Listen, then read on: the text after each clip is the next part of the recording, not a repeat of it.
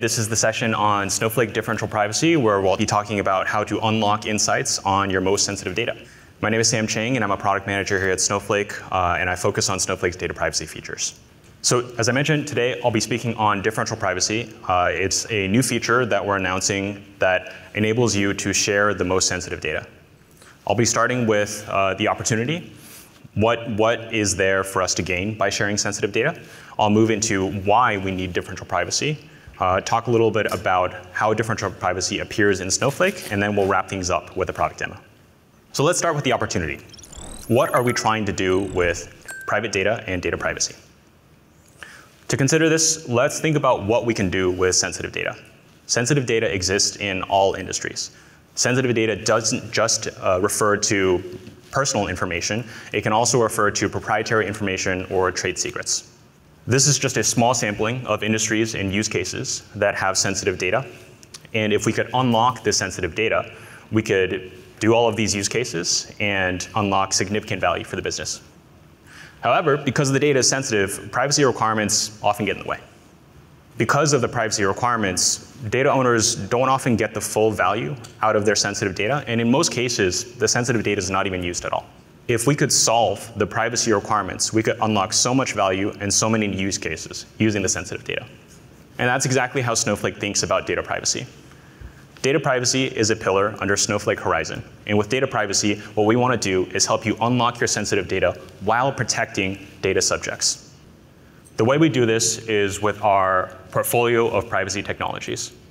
This portfolio covers the full spectrum of privacy requirements, ranging from low-stakes, simple use cases, for example, internal sharing, all the way to high-stakes, high-privacy cases, for example, sharing externally or even data monetization. Today I'll be focused on the right-hand side of this spectrum, where, as I mentioned, these use cases are higher complexity, higher stakes, and historically have been more challenging to solve. So while the privacy requirements for these use cases are more complex and the stakes are higher, what is exciting about these use cases is that the opportunity is also much higher.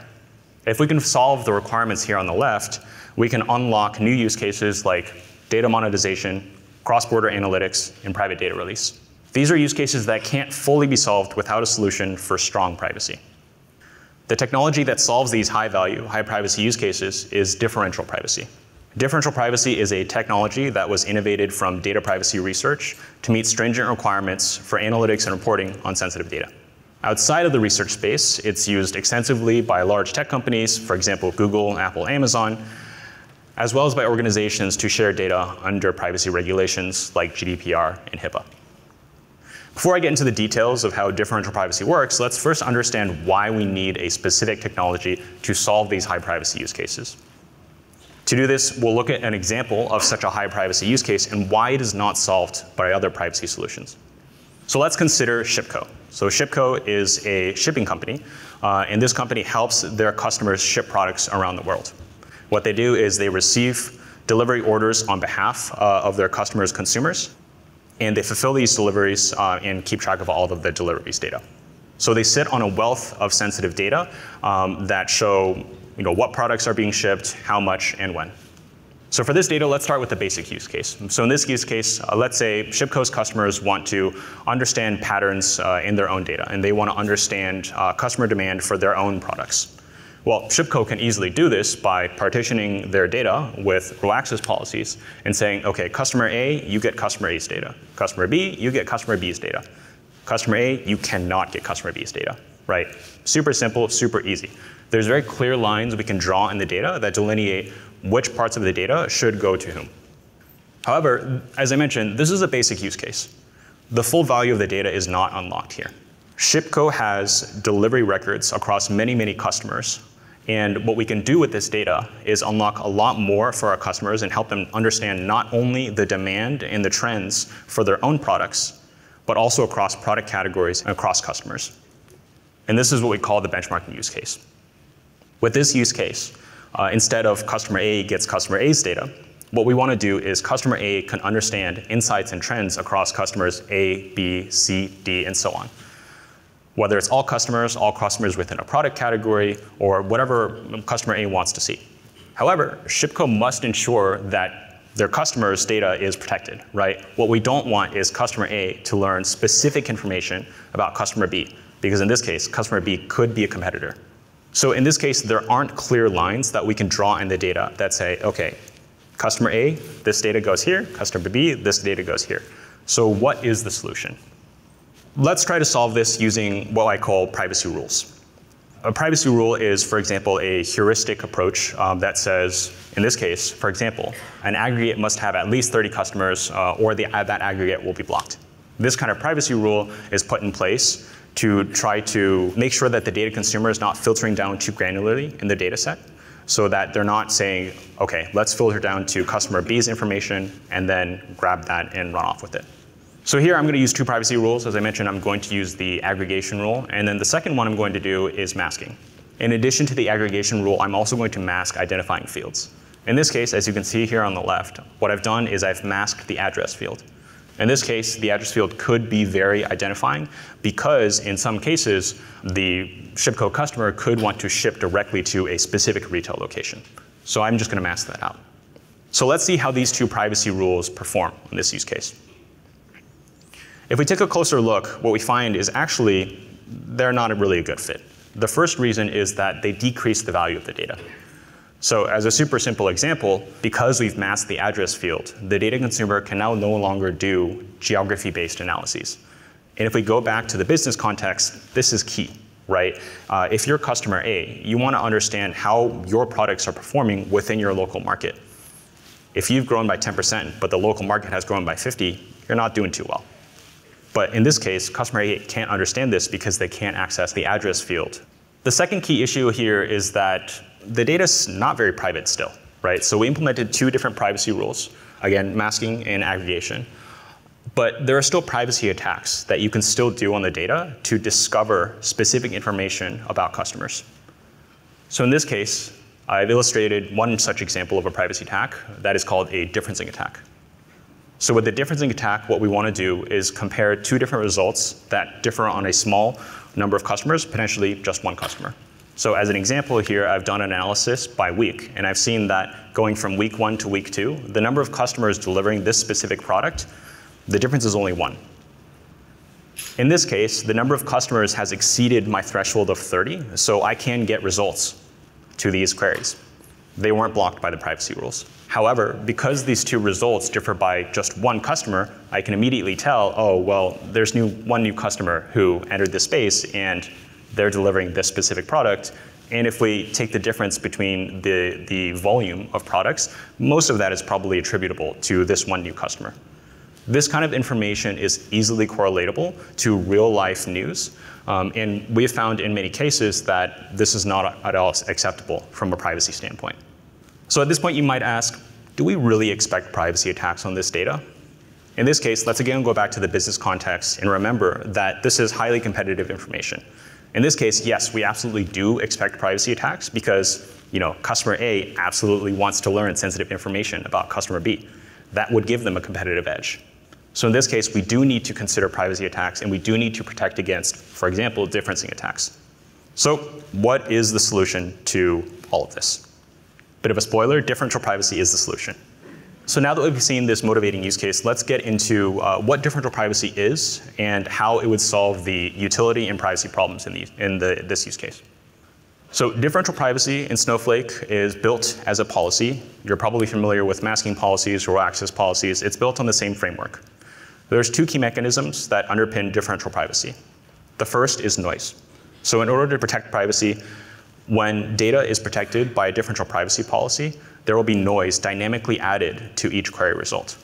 When I say dynamic, what I mean is when a query is less sensitive, the amount of noise would be lower, and when the query is more sensitive, the noise would be larger. The second mechanism is privacy budget, and this is what protects against privacy attacks that occur over multiple queries. Let's get a little bit deeper on how each of these mechanisms works and how each of these protects privacy. Let's first consider noise. So here I have two examples. On the left-hand side, as I mentioned before, if we have a query that is not very sensitive, the amount of noise is low. So for example, in this case, I'm asking, what's the average quantity of shipments of product A per customer, right? This is an analysis that is cutting across all customers. And so it's very easy to protect the privacy of one customer out of my entire universe of customers. So in this case, query is not very sensitive, and as you can see, the noise is very low. The way we can tell this is that Snowflake, in addition to returning the noisy result, will also return what we call a lower and upper bound on the differentially private result. What this means is that the true value most likely lies between this lower and upper bound. What we can do is look at the distance between the lower and upper bound and see that it is very narrow compared to the result itself, so we can tell that the amount of noise is very low. On the other hand, if we do a very sensitive query, for example, in this case, I'm asking how many customers ordered products B, E, H, T. I'm essentially filtering down to one customer who I know ships this specific combination of products. In this case, the exact answer is 1. This is not something we want to return to analysts. Instead, Snowflake will differential privacy will return something like 3, where the lower bound is 0 and the upper bound is 21. In this case, if we look at the distance between the lower bound and the upper bound, what we'll notice is that width is very large compared to the noisy answer of 3. Not only that, we'll notice that the lower bound includes 0. So I don't even know whether or not I found this customer in the data set. It could be that they just don't exist. So this is how adding noise dynamically to queries would protect against sensitive queries.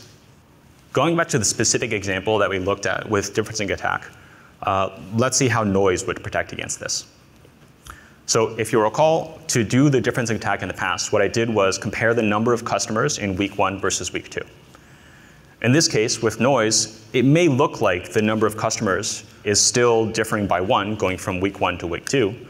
But if we look at the ranges that are provided by Snowflake with differential privacy, we'll notice that we don't really have confidence that the number of customers has actually changed from week 1 to week 2.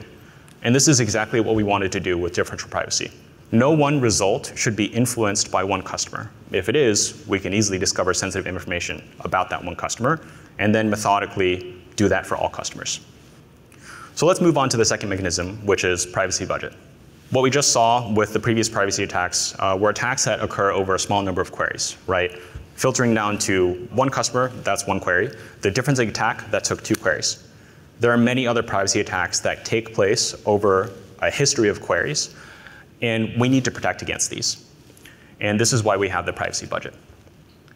With the privacy budget, we can quantify how much information is learned by the data consumer with every noisy query.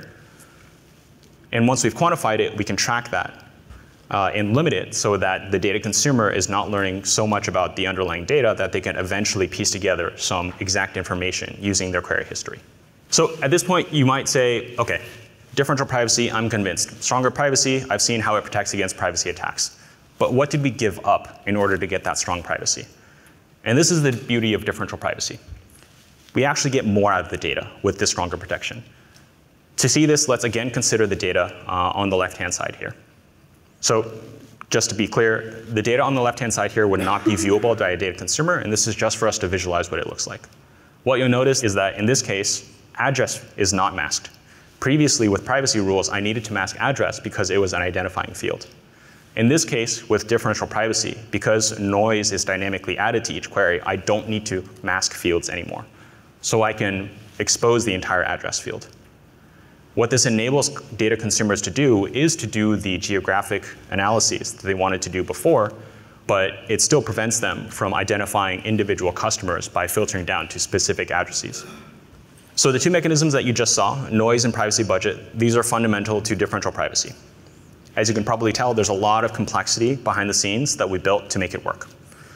We realized this when designing differential privacy in Snowflake, so we decided to build an experience that's accessible to all customers, even if you don't have expertise in differential privacy. Compared to other implementations of differential privacy, Snowflake has specific innovations that make it easy to use, but still powerful and able to address complex use cases. These include support for arbitrary complex query patterns, as well as noise intervals to help data consumers understand how noisy a result is. Now that we've seen how differential privacy provides strong privacy protection, I want to bring us back to the specific privacy requirements we looked at in the beginning. As we saw in the benchmarking example, there are privacy requirements that aren't solved by privacy rules. Because differential privacy can protect against identification and privacy attacks, we can solve these privacy requirements on the left and unlock the use cases on the right. I'll wrap up this overview by noting that differential privacy is available in two ways in Snowflake. The first way is built into Snowflake data cleanrooms. So in the data cleanroom, as you're setting it up, the data provider can easily choose to use differential privacy for specific templates. And the second way to use differential privacy is directly with the differential privacy policy. So with the policy, you have much more control. You can build for bespoke use cases, and you have access to a broader range of SQL functions and operations. All right, so with that overview, let's move over to a demo. So in this demo, I'm going to be showing it from two different perspectives. The first perspective is our data owner or our data provider. This is the person who is going to be configuring differential privacy. The second part of the demo, we're going to look at a data set protected by differential privacy from the perspective of a data consumer and see what we can get out of it.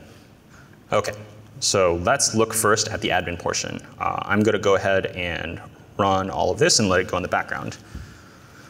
So first, let's start with our sensitive data. So going back to the shipco use case, this is our deliveries data. As you can see, it's highly granular. Each row is one delivery, and we have information about where it's going. For simplicity, instead of including a full address field, I went ahead and just parsed out the zip code. And we have information like which customer is delivering it, what's the product type, SKU, so on and so forth. In order to configure differential privacy, for this demo, what I want to do actually is compare it to the privacy rules that we saw previously. So what I'm going to do here is I'm going to create two different tables. One of them will be protected by differential privacy. That's this one called deliveries diff-priv. And the second one we will protect with our privacy rules. And that one is called deliveries priv rule. So just to confirm that these two tables were created correctly, we're going to just see a sample of data. Again, just a reminder, I'm doing this as the admin, so it's OK for me to see the sensitive data. Now that the data is set up, let's move on to defining the policy. So this is an example of what a differential privacy policy looks like. You'll probably notice that it looks very similar to other policies that you're used to in Snowflake. In this policy, what I'm saying is that if the current role is the account admin, that is the role that I'm currently using, then there's no privacy policy. What this means is that I can run exact queries. I'm going to get results back without any noise because I'm the privileged user. On the other hand, for all other users, what I'm going to return is this privacy budget object. When this is returned, Snowflake will recognize this and automatically create a privacy budget for you on the back end that it will use to track the information and that it'll use to know to add noise dynamically to query results. What I've done here is say that the budget name for this privacy budget should be defined by the current user. What this means is that each user accessing this table will have their own privacy budget. All of this is flexible with Snowflake's RBAC controls. So in addition to current user, you could say things like current account, you could say current role, and it gives you a lot of fine-grained control over how you dole out privacy budgets. So after defining this policy, we're going to apply it to our table. So in this case, also very similar to other policies, we're going to alter the table, add the privacy policy. And the new piece here is we're going to define an entity key. What the entity key is the column that denotes what is the sensitive entity in the data. So the sensitive entity is the data subject that you want to protect. In this case, it is the combination of customer ID and product SKU. So what we're saying here is that we don't want anyone to be able to discover sensitive information about each combination of customer and product. All right, so that's the setup for differential privacy. There's a similar setup for privacy rules, so I won't get super deep into this. You're probably familiar with it already because it uses features that we've already released. So again, the aggregation policy as well as the masking policy. I'll go ahead and apply these to the other table that I created, deliveries priv rule, and then we'll be done with the privacy rule setup. The next step is privacy domains. So this is a new step for differential privacy. At a high level, the way I would think about this step is you're giving a data dictionary to data consumers to understand what is in the data. This is new for differential privacy because unlike with other privacy rules, the data consumer can't see individual rows with data, right? So for example, if we're considering something like a product name, right? If I have Oreos, if someone is delivering Oreos in my data set, I don't know if the product name is all caps. I don't know if there's spaces in there. I don't know if it's Oreos dash family size, right? I can't inspect the data to see what I should be even filtering for. So with this, what it's saying is that the column product name has a domain, and that domain references the table itself. So what that's saying is that the unique values in this field product name are public knowledge. These should be shareable with the data consumer, so the data consumer can then use these values and filter the data. So fields like product name, SKU, so on and so forth, these should get a privacy domain, but what you'll notice is that fields like customer ID, those don't get a privacy domain. These fields, ID fields in general, shouldn't be shared with the analyst, and they shouldn't be able to specifically filter on any one given customer ID. So that's why we're not setting a privacy domain on it. In simple terms, you should be setting a privacy domain on fact and dimension columns. So after we've set this privacy domain, we're just going to double check that it has been set properly. So we're going to do a describe table, and we see that the privacy domain has been set for the fields that I wanted, and there's no privacy domain, for example, for our ID fields.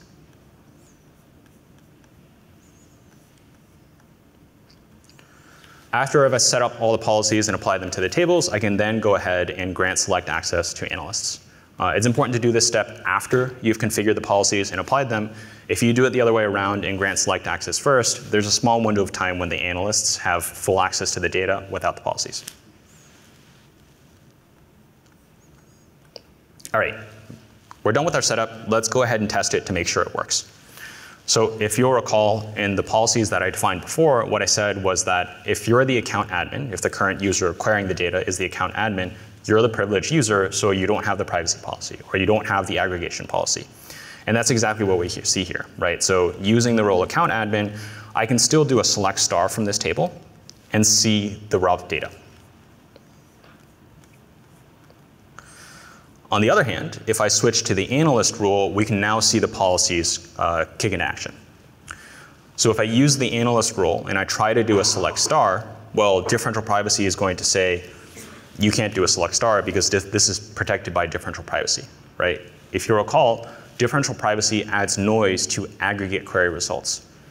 Because differential privacy doesn't add noise to the data, there's no way to return a select star result that will still protect the privacy of our customers in this data set. Similarly, for the privacy rules, it'll also say that, hey, there's a policy violation because you're doing a select star, so you can't do this. So far, so good. The last test we'll do is see what happens when an analyst runs the query. So in this case, if I use the role analyst and I run an aggregate query, so in this case, I'm doing a count query, and I'm getting a result back on this table that is protected by differential privacy. If you notice, skipping ahead a little bit, the result that I'm getting back with differential privacy is the same as the result that I'm getting back with the privacy rules that return exact results. And here you might be asking, okay, well, what's going on? Well, why am I getting the same result? Is differential privacy actually working here? So it is. And this is actually the tricky thing about doing live demos, which is that you can sometimes get results if your demo includes noise that may trip you up, but you have to keep in mind here that the first one has noise in it and the second one doesn't, and we'll see how the analyst will be able to actually tell that there's noise in this result in a little bit. Okay, so we've now validated our setup. Let's move on to the data consumer portion. So for the data consumer, what I've done is built a Streamlit app that shows the kinds of queries that a data consumer can run both against differential privacy and the privacy rules version of the table. So the first one I want to go to is the syntax between differential privacy and privacy rules. As you saw in the admin's testing example, the syntax is essentially the same, right? So between the table protected by differential privacy and the one protected by the privacy rule, there's not really a syntax difference, right? Your data consumers can query data protected by differential privacy in the same way and with the same syntax as they currently do with any other table. So in this case, if we look at the results now you'll notice that the results are different. So previously we had 4090 in both results. But here, because I've ran the query again with differential privacy, now we're seeing the noise added to the data. And if I go ahead and run this again, we should be able to see, yep, different results. So I mentioned that the data consumer can see how much noise is in this result, and that is the one new function or pair of functions that we're introducing with differential privacy. So in this case, to build on top of the previous query, in addition to doing this count aggregate, what I'm going to say is I want to understand the lower and upper bound on this count aggregate, right? So I'm computing this aggregate, I'm defining an alias for this result, and then I'm passing that alias name into these two new functions, dp interval low and dp interval high. What that gets me is this result. So it's going to say your private answer is 4091, and the true answer is most likely going to lie between 4085 and 4097. So the second example I want to show here is that noise is added dynamically, right? So I have two examples here. The first example is going to be a query that is not very sensitive. So in this case, I could ask, what's the total units of Oreos delivered in 2023? And the answer it's going to give is, roughly 64.5 million. With differential privacy, again, we can also see the lower and upper bound, and we can see that the amount of noise relative to the total is not very high. If we compare this to privacy rules, so far, there's not much of a difference, right? With privacy rules, we get the exact result, and with differential privacy, we get a result that is very, very close. However, if we go to a sensitive query, we can start seeing the differences between differential privacy and privacy rules. So if I ask a query like, what's the total units of moon pies delivered on a specific date? In this case, this could be a sensitive query because there's very few customers delivering this specific product on this specific date. We can see the effect of this on the results by looking at the lower and upper bound coming from differential privacy, which now you'll notice this range is very wide compared to the total units here. So here, the amount of noise is very large to protect this potentially very small number of customers who are delivering moon pies on this specific date. However, we're still getting a result back, right? We still get an estimate. We still get a range. We know that the answer is not 0, right? There's definitely some customers delivering moon pies on this specific date. However, if we look at the result that we would get through privacy rules, we notice that we don't get any result at all. And this is because, as you'll recall, we defined that aggregation rule that says if the number of customers is fewer than 30, this result is not returnable, right? So Snowflake, with the aggregation policy, will essentially return none because there's too few customers in that group. In this case, because the query was much more sensitive, the privacy rules weren't able to return any information at all, whereas differential privacy was, while it's noisy, differential privacy was able to return some results and help the data consumer understand at least ballpark what the result is. So we can see this kind of pattern on a larger scale if I run a larger query. So let's consider the query, what's the total number of units shipped by product by month? So what I've done is I've calculated this for a subset of the products in my data set. And again, I've split them out by month. I've plotted the two results with differential privacy and then with with privacy rules. And what I've done is I've created a sort of a heat map where the color of the cell denotes how much noise is in the answer. So I'll zoom into this in a second. But if you'll notice, comparing these two side by side, is that the table produced by differential privacy, there is some color in these cells, right? There is some noise included in each cell. There are some cells where they're very close to white or basically white. So there's very low noise in these results. However, if we move over to the results with privacy rules, what we'll notice is that the results are either black or white. Either there is a result and it is the exact result without noise, or it is black because I can't return a result, and that's considered to be basically infinite noise, right? The lack of a result, I can't give information, that's essentially the same thing as giving infinite noise. So I'll zoom in a little bit just so you can see this a little bit better.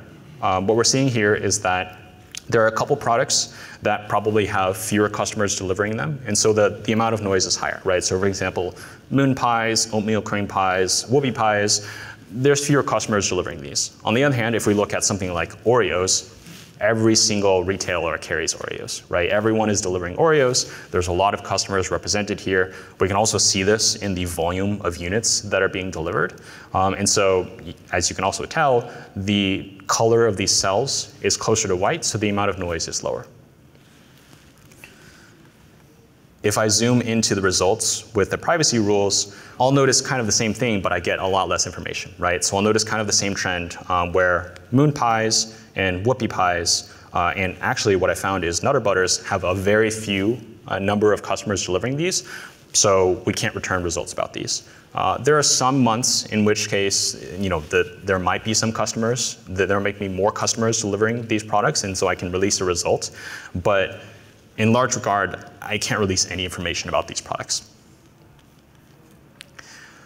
So one important thing to keep in mind here is that with privacy rules, this table on the right-hand side here is not private. I wanted to put these side by side and compare and help you visually understand what you can get out of differential privacy versus privacy rules. But we need to keep in mind that if the data provider in this case actually wanted to protect privacy, they would not release the table on the right because it can be used to launch privacy attacks. What I wanted to show with this example is that even though differential privacy is adding noise, this is a larger example of how differential privacy can still unlock insights in the data while still being more private than the privacy rules. So as a last comparison, we can look at what happens when I filter down even more granularly. So in this case, what I'm going to do is the same query, but instead of looking across the US, I'm going to filter down to a specific zip code. So in this case, if you'll notice, maybe I can expand this at the same time. If you'll notice, I don't know if you can actually tell with the colors here, but with differential privacy, the table is slightly more yellow. So there's slightly more color here because there are fewer customers if we look at this just one zip code. So each query is slightly more sensitive. However, we're still getting results in each cell. On the other hand, if we look at privacy rules, it's very easy to tell that we can't release any results here, right? And if you recall, this is not because of the aggregation rule. This is actually because of the masking rule. So in this case, with privacy rules, I have no access to geography information, so I can't even run this query, and you can consider that to be infinite noise. All right, so that concludes the demo. I'm going to switch back over here. So the last thing I'll leave you with is just a call out of the 2 privacy features that are releasing into preview. So the first one, differential privacy policies. This is coming to public preview soon. This is what we talked about today. So keep an eye out for that. The second one is separate from differential privacy, synthetic data generation. So we didn't talk about this one today, but I wanted to call this out because it is coming to preview soon. So with synthetic data generation, think of it as anonymized versions of sensitive data that can then move, right? So an example use case would be, let's say you have some sensitive production data. You want to move that to different testing and development environments, but you can't move the sensitive data itself. With synthetic data generation, what you'd be able to do is create an anonymized version of this data set that can then move. So the model is a little bit different. You're creating a new version of the data set as opposed to with differential privacy. It provides strong privacy and you're opening it up for query access. So synthetic data generation is going to private preview soon, so also keep an eye out for that. If you're interested in either of these 2 features, please reach out to your Snowflake contact. And with that, we're finished.